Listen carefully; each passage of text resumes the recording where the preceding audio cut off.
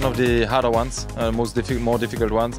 It's a bit of an endurance race as well, with 3 days, 3 different areas, 3 different type of stages, but always roughness, hot temperatures, or even some rain in the past years as well. So it's a bit of a mixed, and it's a bit of an endurance race like we had in the past with Rally Argentina or even Kenya this year. You need a strong car and obviously a setup which is working on all 3 days.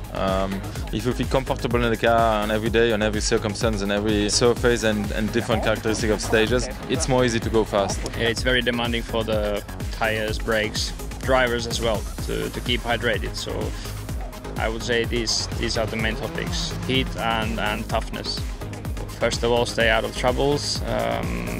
Try to keep the car on the clean line to get maximum grip all the time. You need to like flat out, and the cars are really solid, and you can drive all the time like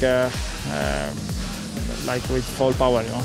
Normally we run a little bit more higher than the other rallies because of this, because it's rough and the stones. Normally we have quite really high temperatures inside the cockpit in this rally, and we don't really prepare different. You just suffer a little bit more inside the car. You need to drink a little bit more water and to be a little bit more prepared and suffer. You know?